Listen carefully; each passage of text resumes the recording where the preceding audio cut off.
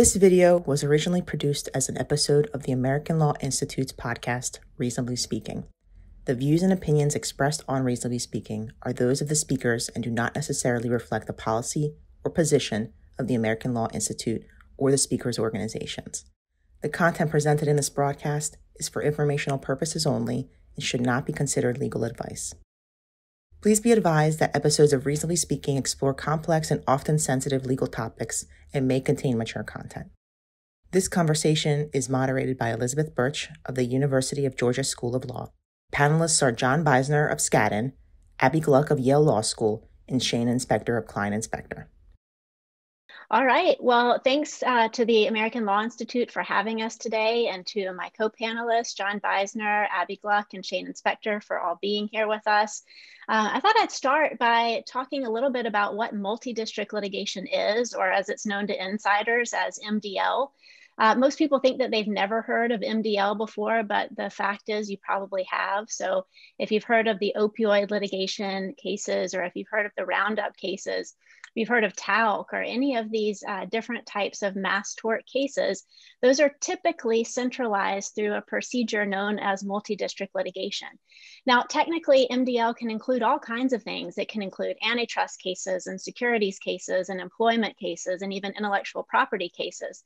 But it turns out that if you look at the number of proceedings that are aggregated through MDL, about a third of all of the proceedings are products liability and sales practice cases. And if you dig even deeper, you'll find that if you're not looking at the number of proceedings, but instead the number of actions within an MDL, then anywhere between 85 and 95% of all the actions that are centralized are products liability cases.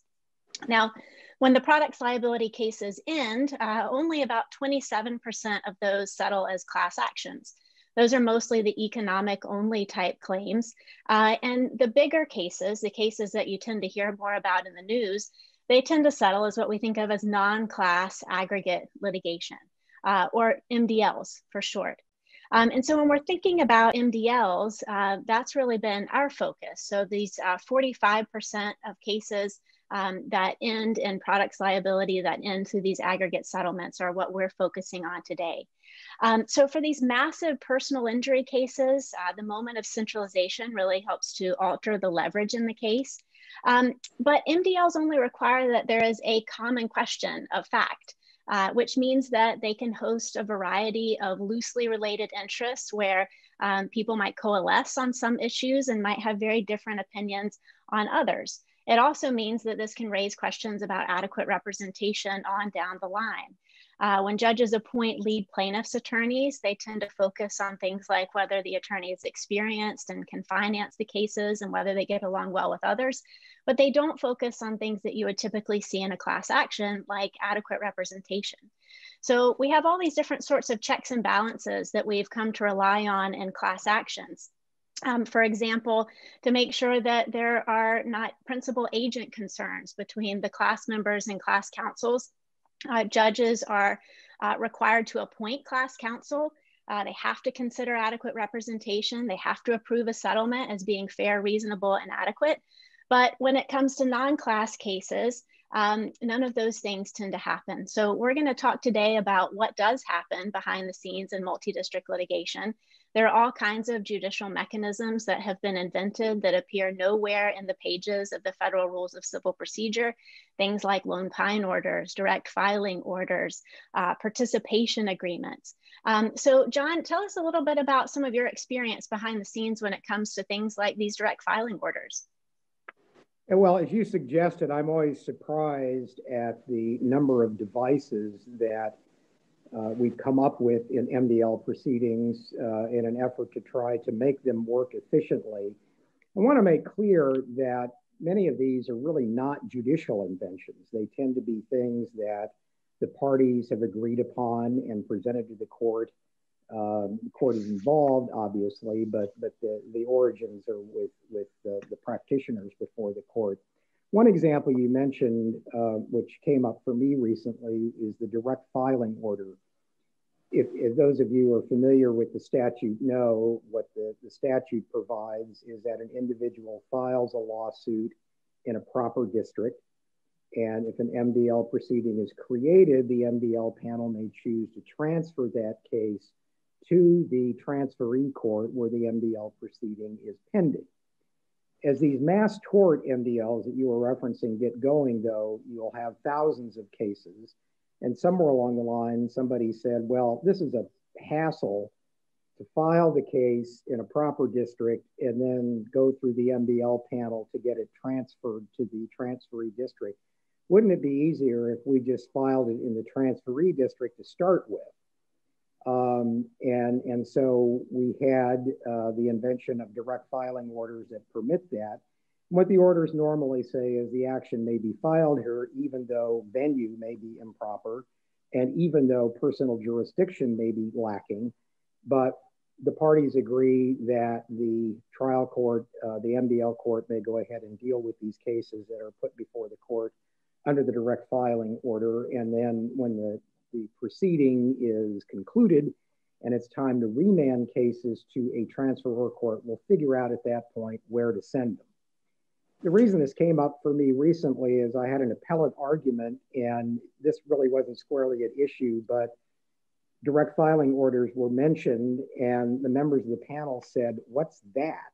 And when I explained it, as I just did, in unison, they all said, "Where the heck does the court and the party get authority to do that? That's inconsistent with the statute. There's a transfer process set up, and how can parties agree to temporarily give a court personal jurisdiction and temporarily waive venue? I mean, where does this come from?"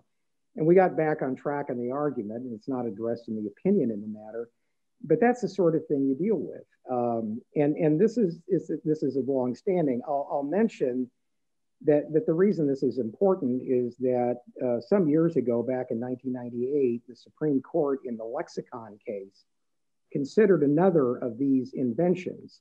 And this was the practice of courts in order to conduct bellwether trials, transferring to itself a case that originated in a transferor district and was moved to the MDL proceeding. I think everybody who was involved in MDL proceedings when this went up to the Supreme Court said, "Oh yeah, this will be affirmed. This is done all the time. We've done this for years." And I don't think you could have gotten any betting money that the Supreme Court would have overturned that. But in a unanimous decision, the court said, "Where is that in the statute? That's not provided for."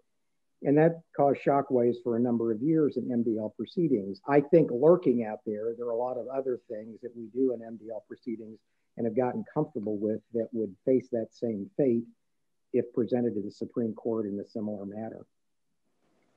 Well, I want to turn to Abbe. Abbe Gluck is a health law professor, a health law expert in federalism. She also is an expert in civil procedure. But tell us a little bit about how you came to be interested in MDLs.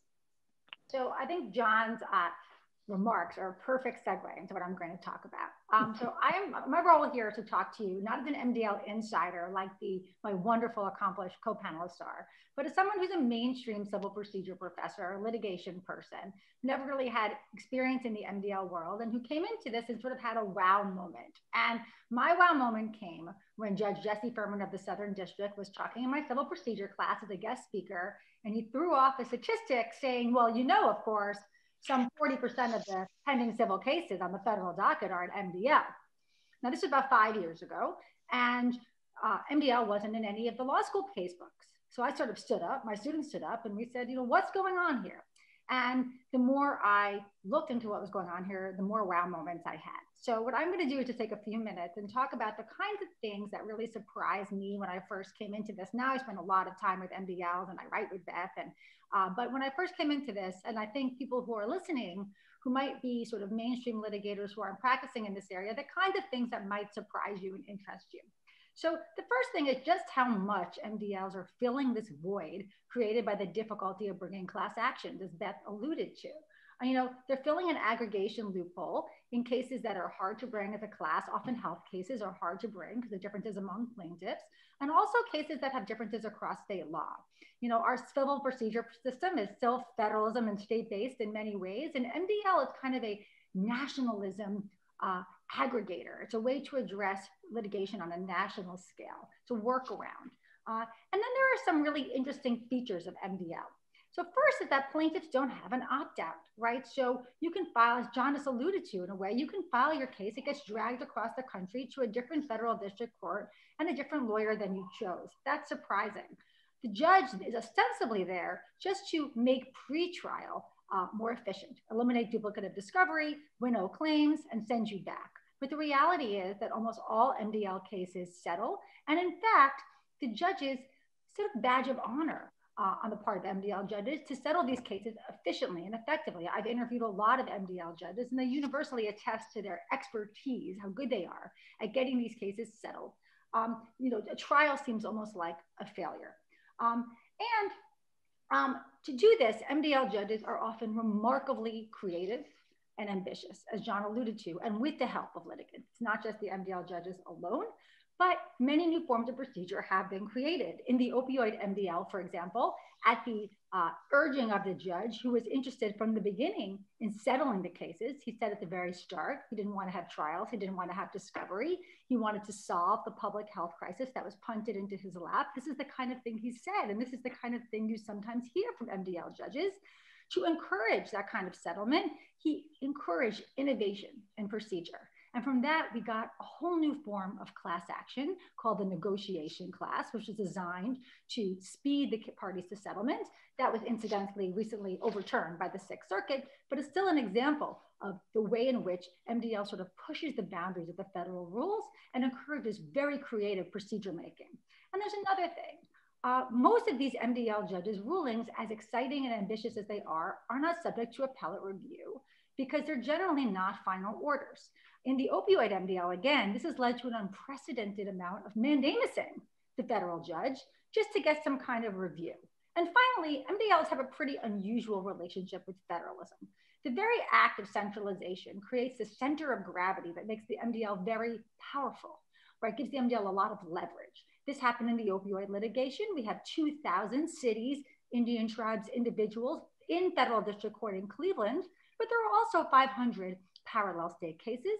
There are state AGs bringing cases, and yet you have the court in Cleveland trying to bring everybody there to settle, to get global key peace, regardless of the fact that that federal district court in Cleveland doesn't have jurisdictional power over the state cases, and yet as a de facto matter, the MDL court exerts an enormous amount of pressure. And by way of closing, I just want to say one more thing about that, which is that in the process of that, a lot of federalism things get blurred. In the process of settlement, the drive to settlement, differences across state law get blurred in a way they wouldn't if they were being proceeding in individual state court. And the reason I'm mentioning opioids right now is both because Beth and I are writing on it together, but also because its salience on the litigation front has brought MDLs into the mainstream. It's brought MDLs into sort of the view of regular practicing lawyers. It's also a case in which we don't just have MDL insiders. We have all these AGs and sort of different lawyers, and they're pushing buttons here. They're saying, wait a minute, this isn't right. We need judicial review. We're not just going to come to the federal district court in Cleveland and be pressured to settle there. So it's a really great case study, an opportunity to sort of do exactly what John said and look at the kinds of things that surprise us and how they push against sort of traditional procedural norms. So one of the things that I think maybe surprises plaintiffs when they enter into this system is that the system is very much set up for efficiency. And I think plaintiffs oftentimes enter into the proceeding expecting more of a sort of a traditional day in court. And it's a good reminder that there's a really important human element behind all of this. And so I want to turn things to Shanin Specter to talk about things from the plaintiff's perspective. Well, thank you. First of all, thank you so much for inviting me to take part in this important discussion. And for our viewers and listeners, I commend to them a law review article that's in the works by Beth and Abbe that touch on many of these issues. So I hope before we leave this hour, Beth or Abbe, that you'll mention when and where this is going to be published, so folks can be on the lookout for this. And I'm honored to be on this panel with John Beisner, about whom I've heard very much over the years, but I've never had a chance to interact personally or professionally. So the plaintiff's perspective. Thank you for asking me about the plaintiff's perspective as opposed to the plaintiff's lawyer's perspective, because regrettably, those are different things. I am sad to report to you that I think that many plaintiffs' lawyers in the MDL context are interested primarily in themselves and not in their clients. And what we are seeing, regrettably, in many MDLs is lawyers who have amassed thousands and thousands of cases, way too many for them to ever handle themselves. And such a large amount that highly competent defense counsel like John would look at that matter and say, those lawyers can never try their cases. They're going to have to settle their cases, and we can drive a very hard bargain because they're really stuck. They're stuck in a corner. And what happens in those situations often is that those cases get settled for the lowest amount of money that the plaintiff's lawyer can convince his or her client to accept. And that turns the rules of professional conduct and the entire purpose of the lawyer's role in the case on its head. The plaintiff's lawyer's job is to obtain the most amount of money that he or she can obtain within the rules of professional conduct and the rules of procedure from the defendant, not the least amount that their clients will accept. And you might say, well, why in the world would a lawyer ever be motivated to do that? Yeah, folks may understand the idea of having too many cases, but why would it be in a lawyer's interest to settle a case for a small amount of money? Well, I'm going to tell you why. If a lawyer has an extremely large number of cases, like 5,000 or 10,000 cases, and you multiply, let's say 5,000 cases times a relatively low attorney's fee, well less than would be earned in a case that's properly handled, but still multiplied by that low number, 5,000 is still a very large number.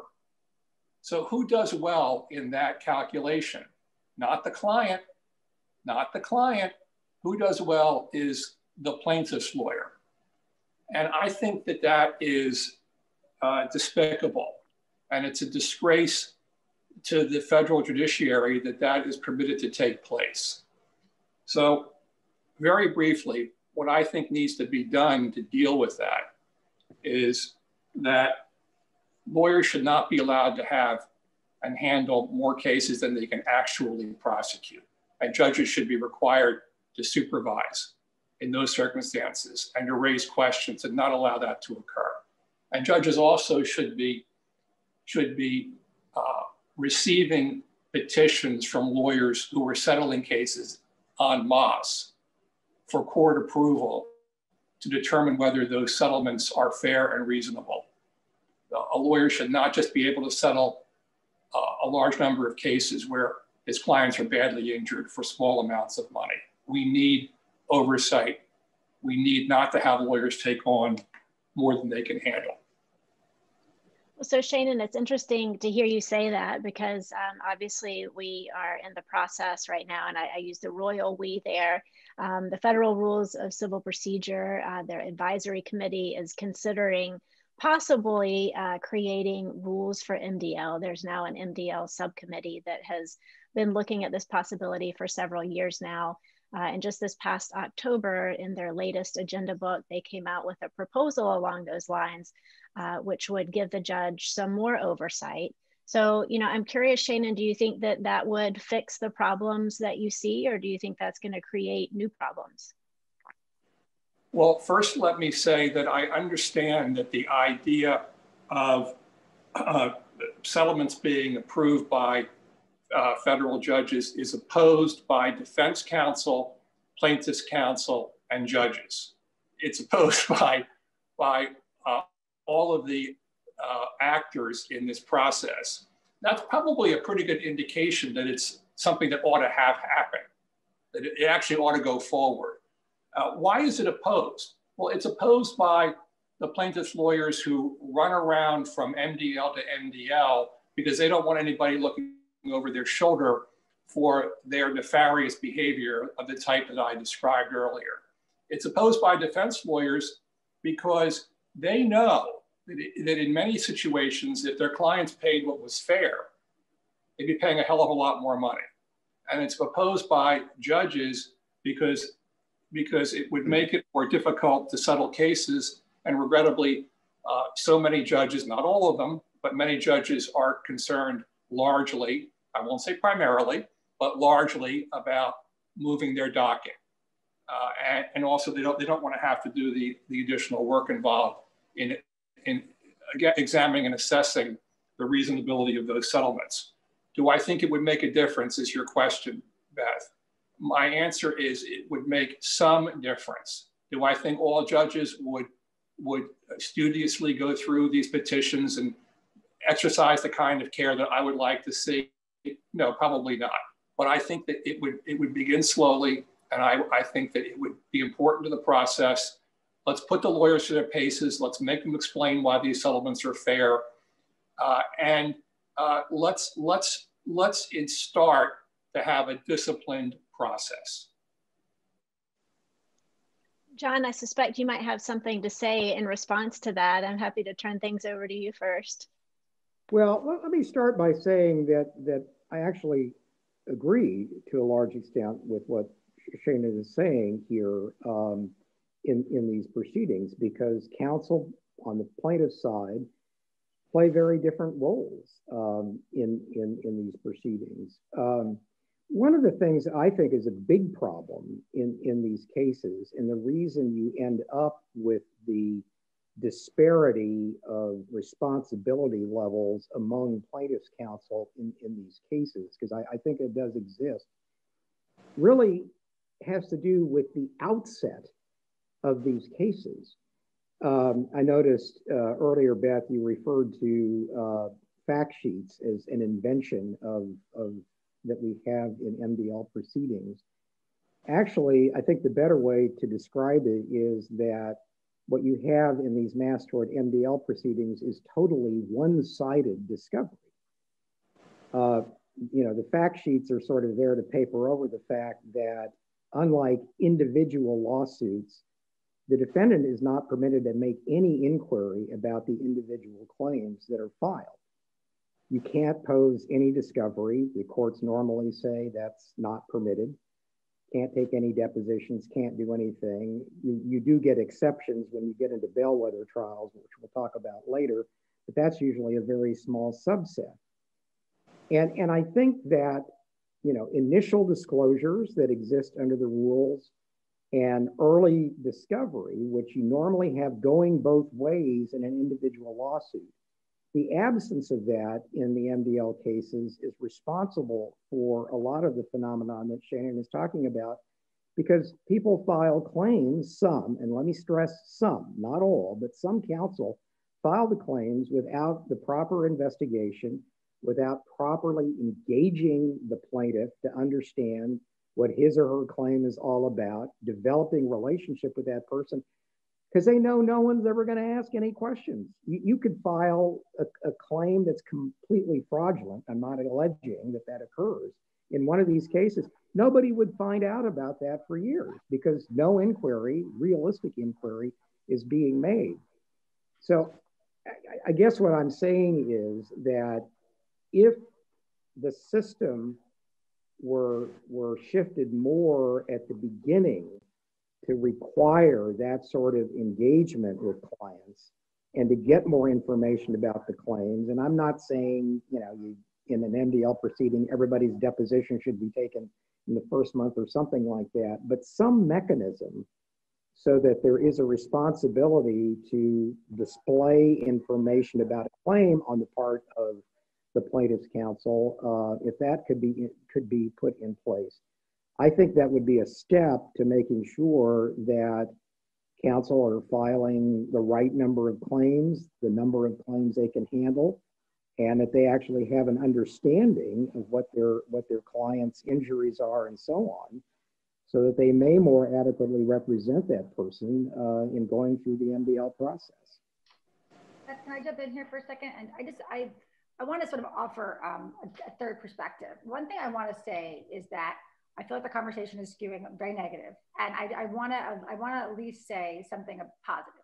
So when I was doing a lot of these interviews, which I did in some earlier studies I did about MDL, you've seen a lot of law professors who are progressives who really were worried about MDL starting to change their tune a little bit.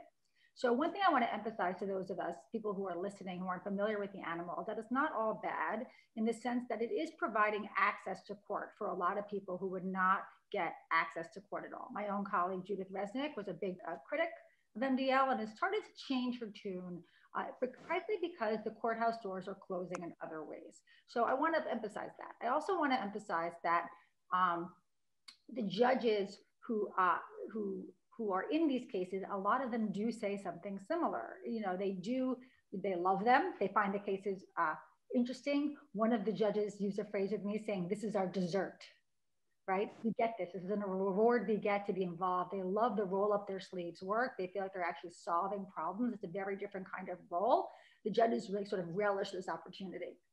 Two other points. So I think John really just hit on something important in this discussion of the lack of discovery for defendants. And I want to make a slightly different point about it, which is that sometimes when big MDLs are centralized, the focus is entirely on settlement. It's not about sort of substantive legal motion practice. So we're not getting this question about what the defendants are looking for. It's more of an assumption that there's some allocation of blame. The very fact of centralization, bringing all of those parties to that one courtroom, you're already in a different place than you would be if you were trying a case in the beginning and trying to sort of get the defendants out of the case. So I do think there's something to that in the sense that the opioid MDL in particular, the judge said from the very first day, he said, everybody's responsible.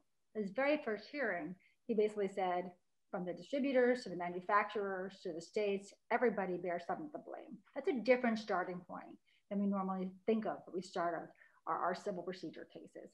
And lastly, just quickly to the point, I know we're going to talk more about reforms later, but some of these reforms, like settlement approval and maybe some appellate review, which is one of the things that I actually would really like to see, a little interlocutory review in the MDL. Beth and I disagree on this a tiny bit, but I would like to see more interlocutory review. I think there's a way to put some guardrails on the process while still giving judges the creativity they desire. So the judges will tell you, these cases aren't amenable to trial. They come to us to settle. We need creativity to get the job done. You can't hamstring us. I think one of the reasons they don't want any MDL rules is they don't want to be hamstrung in anything. They want to have license to be creative. I think there's probably a comfortable balance where we can have some guardrails around the end result, like settlement, like attorney selection, maybe like an interlocutory review, but give judges a little more leeway early on as they move the case toward winnowing and resolution. May I respond very briefly to that? Oh, absolutely. Go ahead. Yeah, so yes, I do think there are some very good things about MDLs. I think it's very good that we can try to streamline discovery of the defendants and not make defendants appear in hundreds of courtrooms across the country in disparate suits for deposition. It's adequate that they can be deposed in a more streamlined way and produce documents once. I think that makes a lot of good sense. I do not, however, think that we need to have an MDL because there's no other way for plaintiffs to get into court.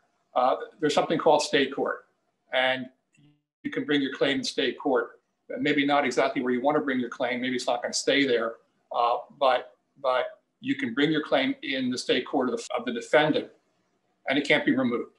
So that's a realistic option. On John's issue about fact sheets, I favor fact sheets. I don't know why it is that we would not want to have plaintiffs prepare fact sheets, because I don't know how you can really approximate a discussion about settlement unless both plaintiffs' counsel and defense counsel know what the nature of the harms are. Thanks for the chance to be able to respond to that. Yeah, absolutely. And if I may, go ahead. If I may make just a quick note, I wasn't voicing opposition to fact sheets. What I was saying is I have not found them to be a very effective surrogate for initial discovery. And it's because the counsel, Shanin, I think you're talking about punt when it comes to the fact sheets, and you don't ever really get answers from them.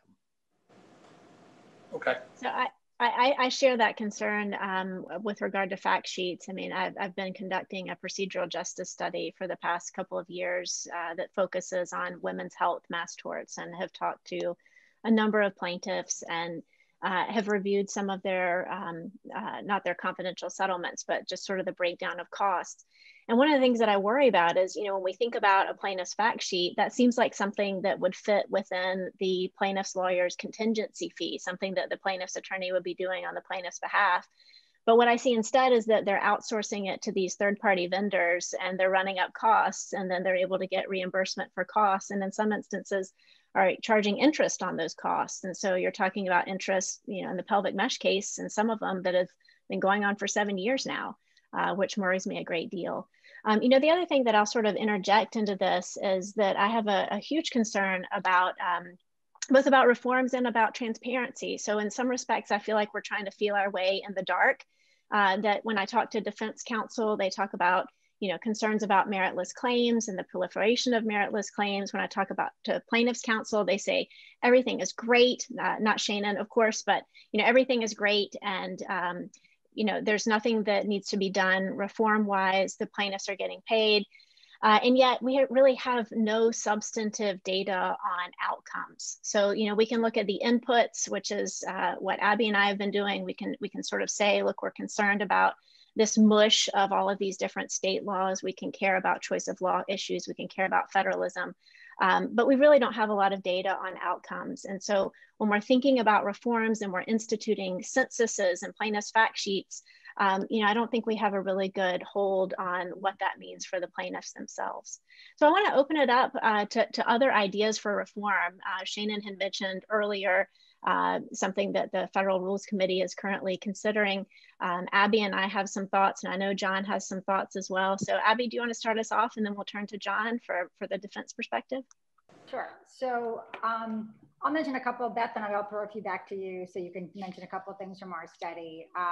The paper is called MDL Revolution. Thank you, Shanin, for the plug. And it's coming out in the NYU Law Review in April. And the title is supposed to stir up the pot. MDL Revolution, the idea that it's sort of revolutionizing or pushing against the boundaries of civil procedures. So one of the things that we do want to talk about is appellate review. So my own interest would be in getting some more opportunity for interlocutory appeal, having a standard for MDL that allows for sort of you know, procedural rulings that are likely to have an effect on the merits on that disposition, not the merits, to get some kind of review, some kind of substantial effect. And I personally think Beth has her own view on this, let her speak for herself. I personally think that is superior to mandamus. I don't think mandamus should be used in this context as sort of routine appellate review. In the Sixth Circuit and opioids, we've had a bunch of mandamus petitions, and we've gotten for the first time some really long appellate opinions about MDL, and that's great. But that's because the Sixth Circuit has been pretty liberal about granting those mandamus petitions and hearing the cases, and it would be much better to have some more routine appellate review. I'm going to let Beth talk about adequate representation and information production because she has a lot to say about that. I'd like her to say it herself. I'm a federalism person, and I worry about what one federal judge used the technical term mushing of state law that he would say happens in the MDL context. I would like to see some more attention to differences across state law, some more motion practice to develop the substance of state law. I know most attorneys don't want more motion practice. It kind of rubs against the efficiency benefits of MDL.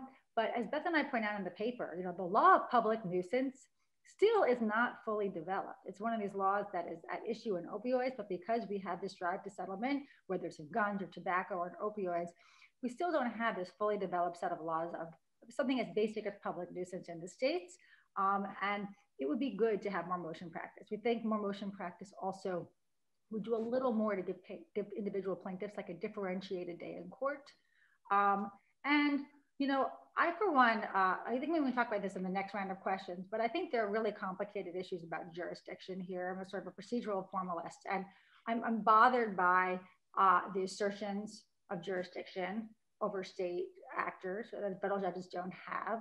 So the pressure that's exerted, there's a whole series of controversies about whether the MDL can require lawyers arguing the parallel cases in the state court to pay into the attorney's fees common benefit fund in the MDL.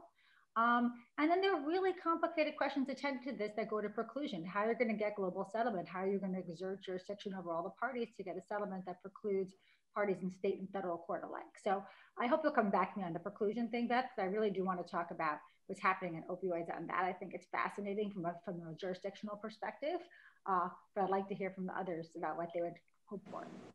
John, do you want to chime in here, and then we'll kind of loop around in just a second? Yeah, let me just offer a couple of comments and start with the interlocutory review point that Abbe touched on. This has been the subject of an enormous amount of discussion before the Advisory Committee on Civil Rules, and I think at the last meeting in October, the conclusion that was announced by the MDL subcommittee was that they weren't going to be proceeding with that at this time, and I think that's regrettable. You know, when we looked at this statistically, if you limit the research to mass tort proceedings, not the class action type MDL proceedings that Beth was talking about, a fair number of 1292B motions have been made over the last 10 years. We've done the research on this, but we couldn't find any case in which a defense 1292B motion was granted over that period. In fact, the only grant was a plaintiff's 1292B motion, basically to seek confirmation of a ruling that the court had obtained. And so there does seem to be, although I want to caution the set of examples, the set of instances is pretty small, so I hesitate to draw massive conclusions from it. But I think you have to conclude that appellate review of MDL proceedings in the mass tort arena, it's a pretty rare event. I think you at least would have to concede that from the data that are out there. And I think this is a problem. The main reason that I think I was hearing the advisory committee articulate on this is, well, delay. We can't have this because of delay. And I've sat in those meetings and say, delaying what?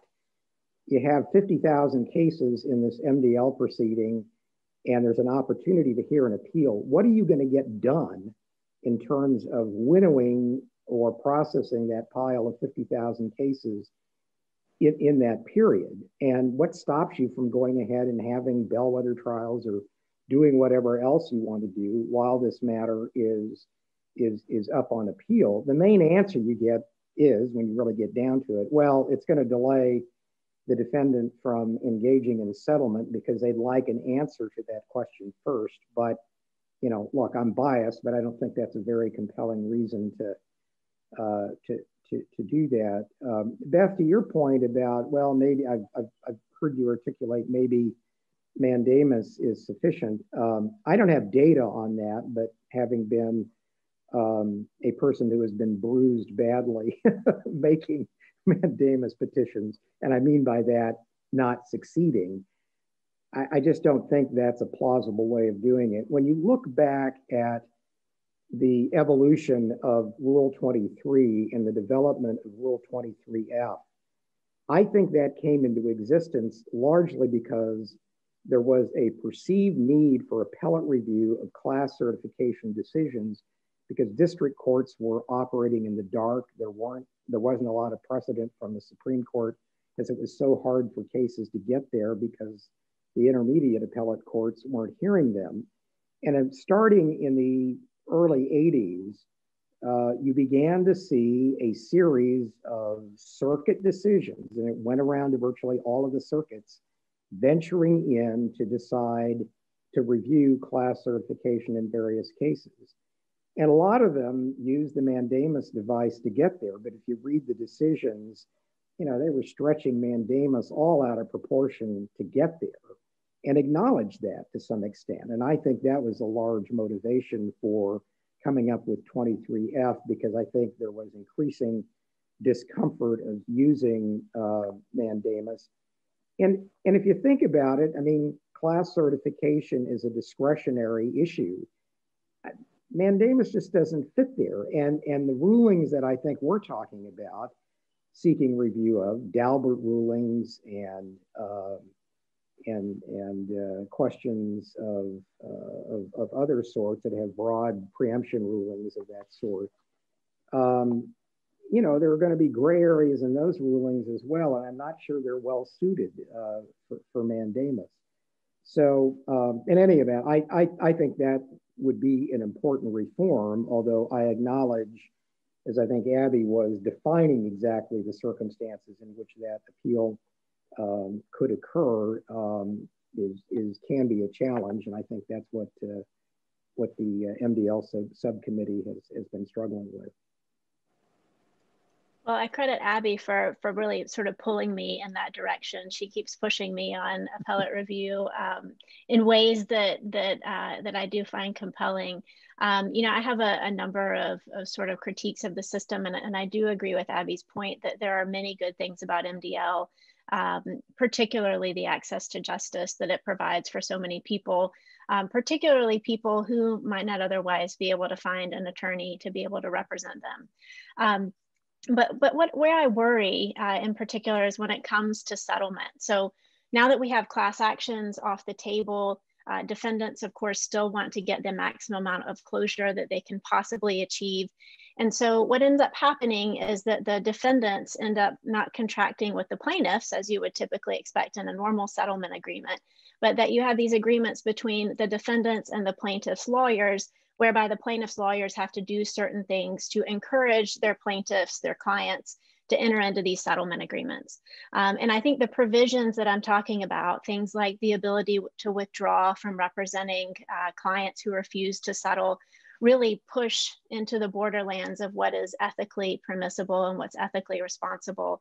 And so, you know, I'm deeply concerned about these sort of substitutes that we have come up with to try to encourage client acquiescence on whether it's an inventory deal that, you know, if you have a single client who refuses to settle, then they threaten to blow up the deal for all of the clients, or even whether it's a global settlement and, you know, the defendant has to achieve, in some cases, there are requirements of 100% of all of the clients who are on the docket or who even have these kind of unfiled claims have to participate, or they can walk away and kind of blow up the deal. So I worry about that, and you know, the things that I think that will fix it are, you know, in part perhaps more oversight by the MDL judge, but I worry about that too. I mean, when I looked at a bunch of these cases that were pending on the docket back in May of 2013 and followed those cases to see what ended up happening with them, what I found is that in varying degrees, about 53% of the judges actually approved these private settlements, even though, you know, of course, there's no formal authority by which they can actually approve deals. And nearly a third of them hadn't actually ruled on the merits before doing so. So, you know, bellwether trials or class certification motions or Daubert motions or summary judgment motions. And so my worry is that that if judges are more involved, and, you know, given that judges, I think, are unabashedly pro-settlement, that they could actually, you know, consider or continue to kind of push clients into these settlements that they might feel coerced to enter into to begin with. So in terms of reforms, you know, I think we should have judges actually consider adequate representation when they're appointing lead lawyers, something akin to what they would do in the class action context. I think that there should be a greater effort to tie common benefit fees to the actual benefit that's conferred on the plaintiffs themselves, not to what I think of as the sticker price of the settlement fund. So a quick example here, in the propulsive litigation, there was a so-called big settlement, you know, $85 to $104 million, depending on who actually signed up.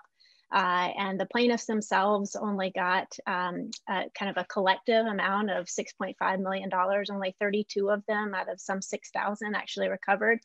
But the plaintiff's lawyers got $27 million in common benefit fees. And I think that that is based in large part on this kind of sticker price to this on the settlement fund. So actually tying the fees to what benefits they confer on the plaintiffs. And Shanin may have a little bit more to say about that in just a second. And then the final thing that I'll talk about here is the ability to get a case back to federal court of origin, to have more liberal use of remands. And I think about this in terms of episodic remands, that there could be key points in any proceeding, and they would of course vary depending on what the proceeding was, but key benchmarks. So for example, once the lead plaintiff's lawyers decide we're going to work up this batch of cases, but we're not going to work up this other type of claim or this other type of injury, then remand those cases that aren't going to be well served by the MDL to their courts of origin. After a global settlement, if a plaintiff doesn't want to settle, then freely remand those cases to the courts from which they came, to their home jurisdictions. Those are all sort of key points at which we should consider remand. I think this does a couple of things in terms of larger benefits. So it gives plaintiffs more voice and control opportunities. It also gives defendants a chance to engage in that kind of case-specific motion practice that they might prefer. And in turn, that helps to develop substantive law, which I think we need to care deeply about. As Abbe mentioned, there's really no substantive law on public nuisance claims. Second, I think that remands can actually help correct judicial error. They build judicial redundancy into the process. And the more people we have considering these issues, I think the better, because these are complicated questions. The third thing that I think remands can do is that they can relieve some of the substantive burdens that are caused by aggregating state law claims with minimal commonality. I think a number of judges in these proceedings, particularly when they're having to apply law of 50 different states, don't feel comfortable doing so necessarily. And that's where you get the kind of mush that we talked about when it comes to settlement. And so remanding would help alleviate some of those burdens. Finally, I think that having trials, or at least the ability to credibly threaten trial, is a really key important function of democracy, that we can allow diverse communities to sit as jurors and to decide these cases. And you can imagine that a jury in San Francisco, California might decide something differently than, say, a jury in Lubbock, Texas. But we should allow these types of different communities to weigh in on these key questions. So Shanin, I wanted to hear your thoughts, whether it's on reforms or whether it's on the sort of common benefit fees that I mentioned. Maybe you could give us a little bit more of a behind the scenes view of what happens in the common benefit world. And common benefit fees, by the way, for our listeners, are fees that the lead plaintiff's lawyers receive on behalf of the plaintiffs as a whole for the work that they do on behalf of the group, rather than the work that they do on behalf of their individual clients. Well, Beth, first of all, I agree with all of the suggestions for reform that you've articulated. The only part that I disagree with is I think you've been a little bit too polite in the way in which you lay out these proposed reforms. And I think that what your listeners need to really understand here is that these cases are forced into an MDL, as Abbe outlined earlier. The plaintiffs have no choice. They get filed in state court, they get removed to federal court, or they get filed in federal court initially, and then they get transferred to this MDL court. They had no part in selecting that judge. That judge is in a faraway place, and the case, as you have written, Abbe and Beth, disappears into what's regarded as a black hole, never to reemerge. And my chief complaint there is that you just can't get your case out of the MDL. You can't get it back to the home district for a trial. And that's very, very wrong. Justice delayed is justice denied. So rather than doing things like creating delays that might occur by permitting appeals, and I hear John when he says that approach has not been followed by the rule makers, so I don't think that's going to be going anywhere anyway. I think that what we need to do is find ways to get cases back out of the MDL more quickly. I'd like to see a deadline for how long it is an MDL judge can have a case before a plaintiff on motion can simply have their case returned to their home district for trial, so long as that plaintiff agrees not to take any generic discovery. right? Because we shouldn't subject the defendant to additional generic discovery. That then spoils the purpose of the streamlining of the MDL. But if you're willing to have your case go back for case-specific discovery of the type that John was talking about, taking depositions of the plaintiff and the plaintiff's treaters and the like, fine, let it go back to the home district, no generic discovery. But how long should it hang around in the MDL for generic discovery? 12 months, 9 months, 15 months, something like that, not 4 years or 5 years. We've repetitively moved MDL judges to send our cases back, and they said no. Why? Because they want to see if the case can be resolved in their court, because they somehow think it's a failure if the case gets sent back to the home court. That's absurd. It's not a failure, judge. Because you can't control settlement, Your Honor. That's up to the defendant as to whether they're going to pay fair value. If they won't pay fair value, send the case back, because you can't control what the defendant does, or for that matter, sir, by the way, you can't control what I do. So let's recognize that MDL judges are not omniscient and omnipresent. Not everybody can be Jack Weinstein, right? So let the cases go back, and then we get what Beth is talking about. We get trials, which does so many things that are important. The intonation of a jury verdict is important for all Americans, not just the parties. So I'm proud, for example, in the mesh litigation, I'm proud that our firm tried more cases than any firm in the country. But we tried them in state courts. We fought a lot of them initially in state courts, kept them there, tried the cases, and that helped us resolve cases with other defendants. We had one defendant in the mesh litigation that we could not settle with, and we had to wait out the process of the MDL proceedings. And finally, the judge, first of all, he made us take discovery under what's called a lone pine order, a very cramped amount of time to take discovery in hundreds of cases, and we did that. We had 50 lawyers working on those cases to take that discovery in several hundred cases. We got that done. And then we waited out the judge. He sent the cases back to their home districts. We got 75 trial listings in courts across America. And that's when the defendant came and said, okay, we'll resolve the cases with you. I don't think that was a coincidence. So, I think that that's a good thing, but why should those plaintiffs have to wait 5 years for the case to sit in the MDL for that purpose? That's very, very wrong. Last point I want to make, and that's with respect to the question of common benefit funds and the like. Look, I don't consider myself to be a mass tort lawyer. We have a law firm of 45 lawyers. We hired more to deal with that problem we had with the mesh cases that I just described to you. We have 45 lawyers. Most of our work is not mass tort work. We get involved in mass torts where we think it's appropriate. But I don't want to be involved with the plaintiffs' lawyers who are running the MDL. Why? Because if I put in time on that case, they're going to cheat me on my fee. Cheat, okay? Cheat. Because they're going to reward each other. Because they get appointed the lead, and then they appoint themselves as the fee allocation committee, and then they tell the judge who to appoint as a special master to oversee their work, and everything gets rubber stamped.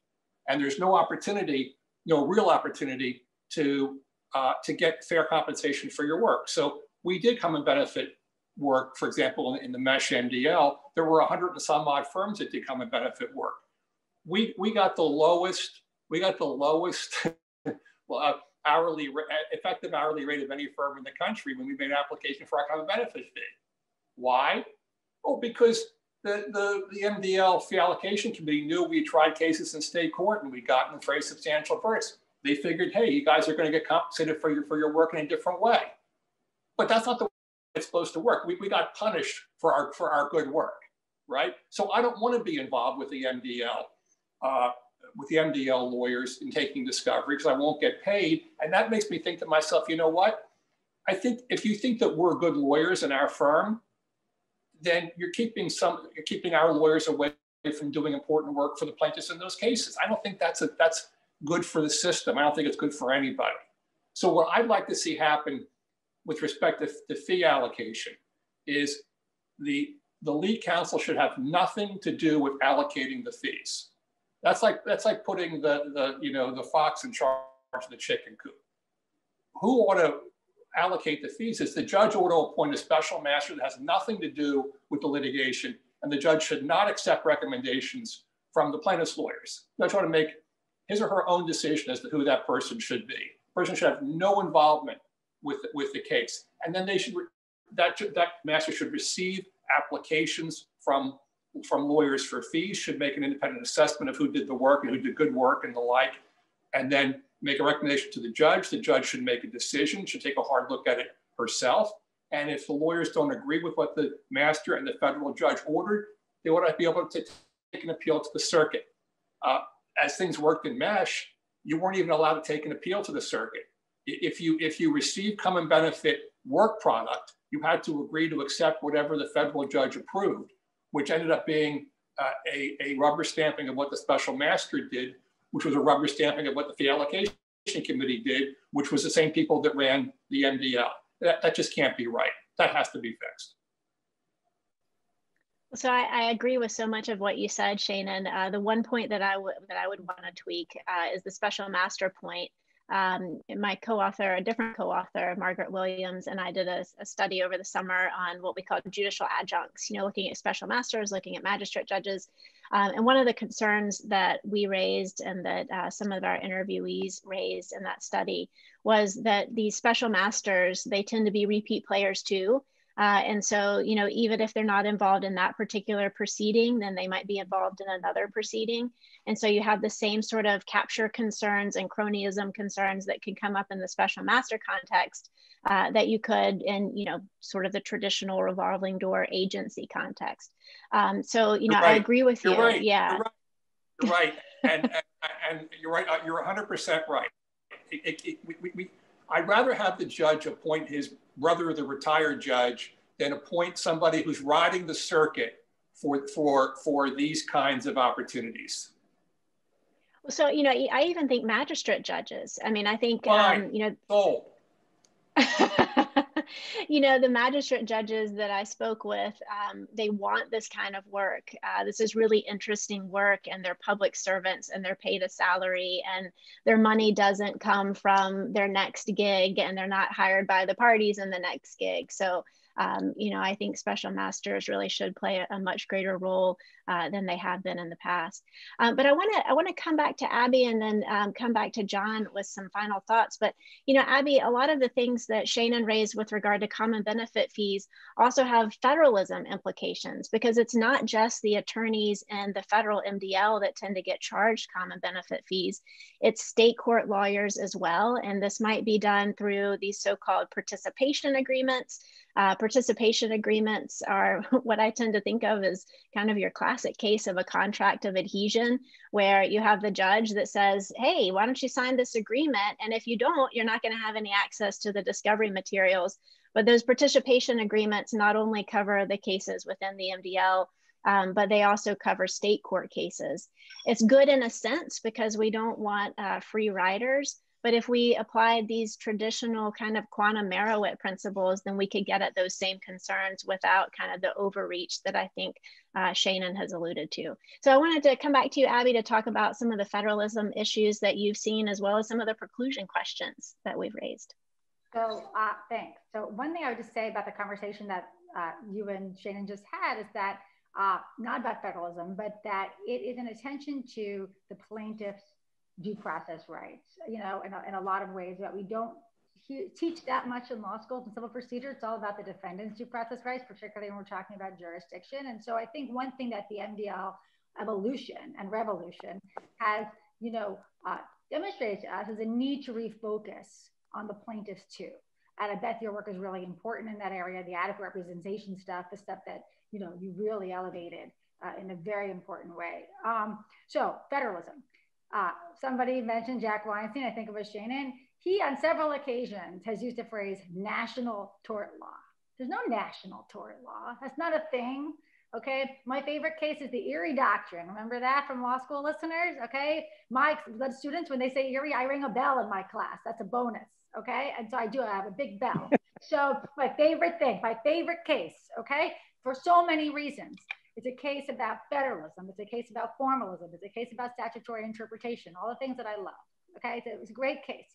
So we have a problem with not differentiating across state law, which we've already talked about. And we're nearing the end, I do want to make sure our listeners hear about the preclusion issues in the opioid litigation, because it's a different way of thinking about federalism. So normally the way these MDLs sometimes work is that sometimes the state and federal cases are in parallel and they work together. There are cooperation agreements, but along the way, there are these moments where often the state attorneys are kind of bullied into doing, or the lawyers are bullied into doing something in the MDL court without the formal trappings of jurisdiction, but with sort of the gravitational pull of the MDL. That's problematic for a system that prides itself on kind of dialectical federalism. But from a practical perspective, if you want to achieve global peace, this idea of competing federal and state litigation can be complicated. In the opioid context, the state AGs, because they're sort of outsiders to the MDL, and the MDL threatens their way of doing things, the traditional AG multi-state, they've resisted. They raced to their own courthouses. They released information the MDL judge wouldn't. They have come to the federal court to try to negotiate, but they've also looked outside the federal court. This has proved a problem for getting to global peace and led to innovative procedural stuff like the negotiation class, which we talked about before.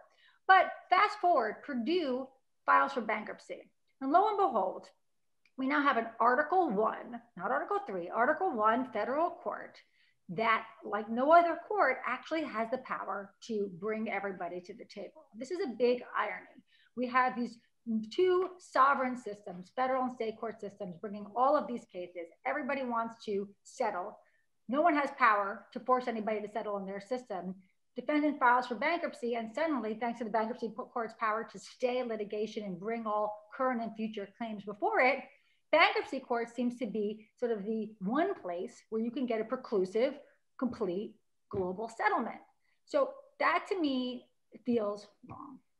Feels to me as someone who's sort of a procedural and federalism formalist, that if that is where we are going because we need some kind of global settlement, that feels like another unorthodox workaround. Like I've called MDL's unorthodox civil procedure, something about that. It's a symptom of a broader problem, right? So there needs to be some way, if these cases are going to be brought together, to bring them together, maybe by virtue of a new federal statute, some way to do this in a way that's sort of formalistically correct and is respectful of state sovereignty.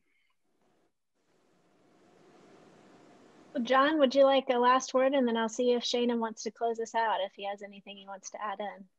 Yeah, let me just make two quick points. One, going back to Shanin's concern about remands, you know, I've wondered at times in recent years whether the concept of bellwether trials hasn't taken on too big of a function in MDL proceedings.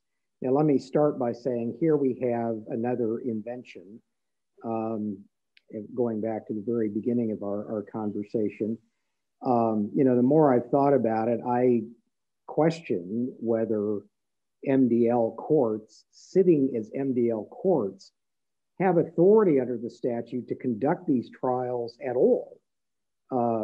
This 1407 references pretrial proceedings 14 times, but there is certainly no suggestion that Congress expected MDL courts to conduct trials. Now, I guess if there's a lexicon waiver and personal jurisdiction is proper in that district, perhaps you can say, well, the court is able to conduct a trial clearly, but you got to say that's part of an MDL proceeding, and everything else stops until you have those bellwether trials.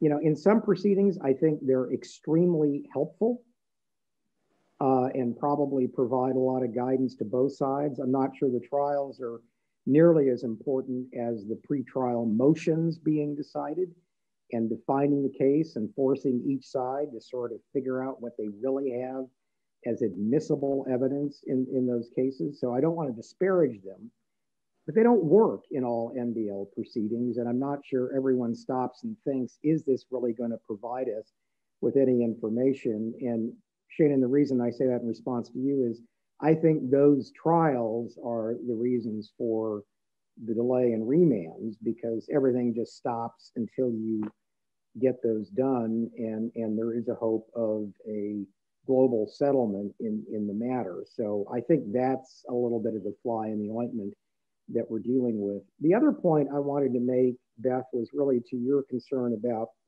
the settlement process and the status of individual claimants. There's a problem, a bargaining problem there that I'm not sure your analysis takes account of. And that is this: if I sit down with a plaintiff's counsel who, using Shanin's example, has brought 1,000 cases in an MDL proceeding, and we're going to talk about settlement,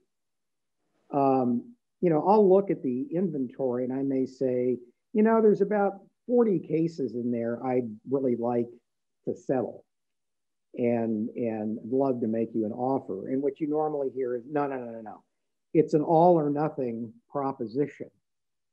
And you got to take all of these cases. And so the reason you have these constraints on opt-outs in that circumstances is what's going to happen, I know, is the money will go to all of these claims. I have no interest in settling. Let's go take those to trial. I'm not worried about those cases. And the ones that I really do want to settle won't get settled.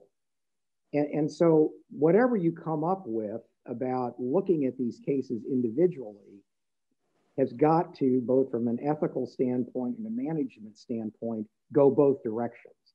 Because I think it's totally unfair to say the only way you can settle these is without any constraints on opt-outs, but you know, you're being told, you know, somewhat seemingly in violation of antitrust principles that all of these have to be tied together or you don't have a deal. And so I just think you need to look at both sides of that. One last thing I'd note is we've talked— So John, can I ask you a quick question before you move on with that? Sure. I mean, if remands became a real thing, I mean, if we actually had periodic remands, you know, do you think that would help on the front end, you know, that maybe attorneys would be less inclined to take those cases that are a little bit iffier? Yeah, no, I think that's right. I think it's the absence of remand that's doing it. And I think increasingly defendants are saying, let's do the remands because 80% of what we have here is not wheat, it's chaff. And the only way we're going to get them figure that out is to remand them and start having pretrial proceedings in these cases that are specific to that case, so people are making decisions about them. No, I think that's part of the problem here.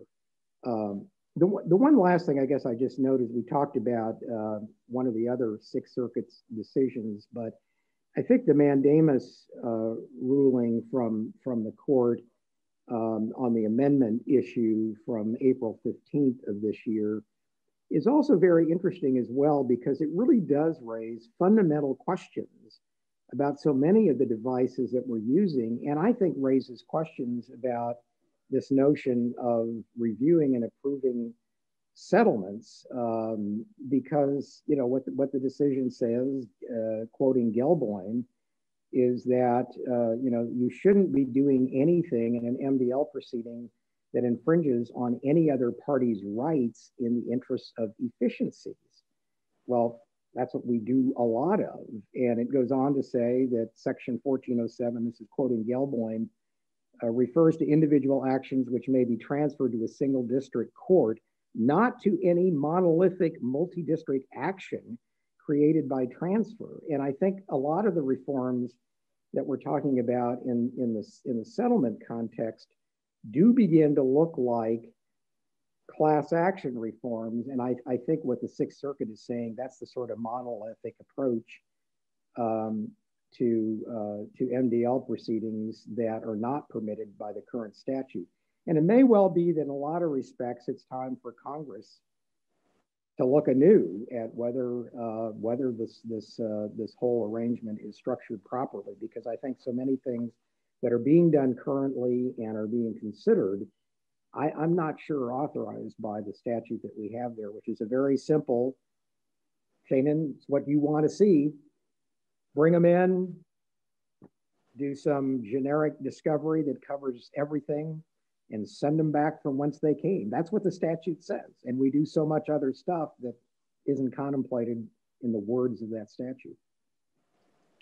Yeah, you know, it's funny, Abby and I actually start our paper with a quote from that opinion. And the quote is, MDLs are not some kind of judicial border country where the rules are few and the law rarely makes appearance. We want to see the law a little bit more. So Shanin, I'll turn to you to close us out unless you have anything you want to add afterwards, Abby. Thank you. So a couple of quick observations. The first is that regrettably, from what I've seen, cases are not sent back to their home districts after the bellwether cases are tried. What happens after the bellwether cases are tried is a long time passes where the judge tries to get lawyers to settle, and that is successful or unsuccessful. And then the judge will issue a lone pine order to force individual discovery very quickly in the remaining cases. Then only after that is accomplished will the judge send the cases back to their home district. That's many, many years, way too long. I want to comment about John's hypothetical, which I do think is probably realistic, about 40 meritorious cases or 40 cases he's concerned about out of the 1,000 that the plaintiff's lawyer might have in his so-called inventory. And let me just say that some of these things should disturb us as lawyers, make us want to take a proverbial shower.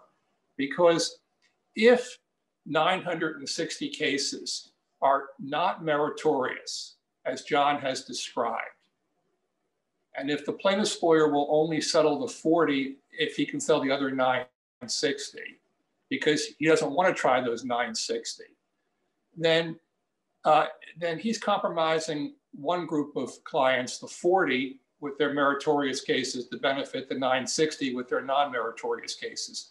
That's against the rules of professional conduct.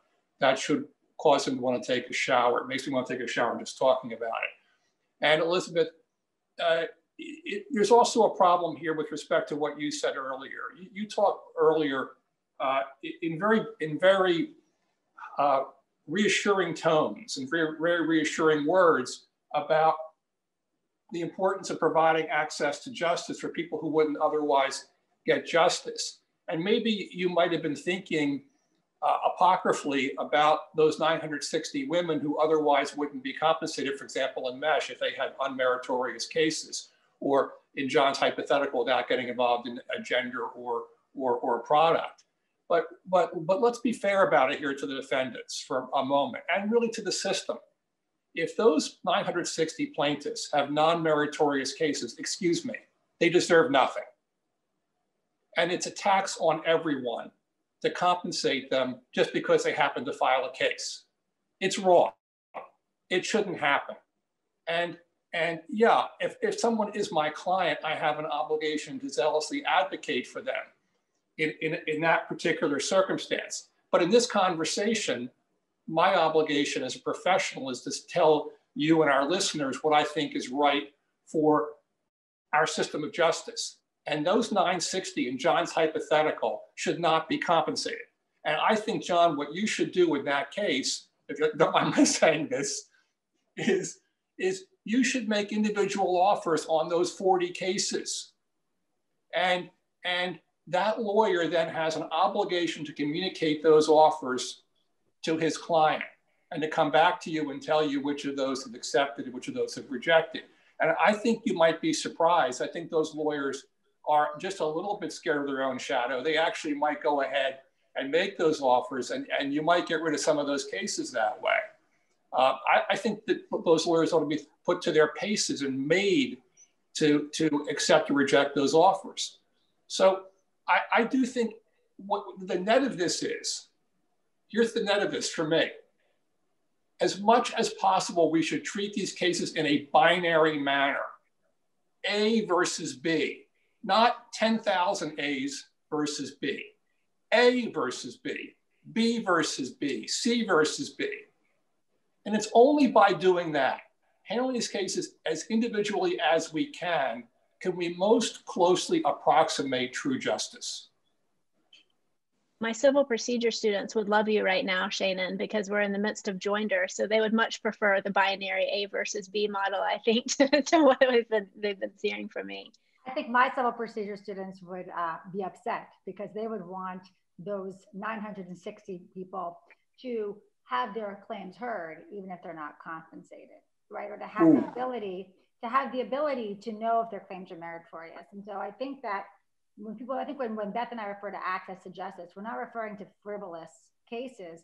We're referring to the idea that someone thinks they've been harmed, they go see a lawyer, and the question is, how much does a lawyer have to do, before bringing that claim? So I think there's, to your point, certainly we agree that these frivolous cases that have no merit don't have no place in the MDL, right? But there's probably a spectrum. There's probably A minus, and B, or something in between, where we want to be able to have some cases dismissed, right? It shouldn't be that you're all in or you're all out, but there are some cases in that middle ground that might make it in and then should properly be kicked out. But part of the MDL opening the door to some of these claims that could otherwise not be heard is that, there are people out there who would normally have access to a lawyer, but for the aggregate attraction to other lawyers of the MDL. I think that's a hard balance to strike, an important one to think about.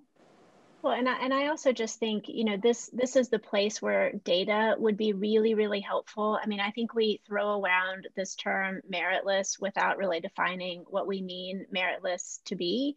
So it might be that non-colorable claims fall under that kind of umbrella term for a whole lot of different reasons. I mean, some plaintiffs might have received a misdiagnosis from their doctors. Some might not be able to link their injuries to the defendant's drug or the defendant's product. Others might not be in regular communication with their attorneys or vice versa. And still others might simply fall outside of the claims that the plaintiff's leadership decides to develop. So John, I can tell you want to say something, go for it. Yeah, no, and I just wanted to make clear that in the example and the hypothetical that Shanin has been focusing on, I wasn't necessarily saying the 960 were meritless. What I was saying was I wouldn't have any interest in paying them because I'm happy to let those play out in the process, yet they are all bound together. So yes, you may get your day in court. The problem is that the counsel will bundle those, and that's the reason why you have the restrictions on opting out in that circumstance, because if one side's going to bundle, it's got to be a bundle. If you're not going to bundle, and that's the rule, then that's probably a lot better for everybody. Well, on that note, I want to thank our panelists again, John Beisner, Professor Abbe Gluck, and Shanin Specter. I also want to extend our thanks to the American Law Institute for hosting us today. It's been a lot of fun having this group to talk with, and I can't think of three better folks to talk about MDL with. So thank you to you all. Thank you. Thank you. Thank you for all you do.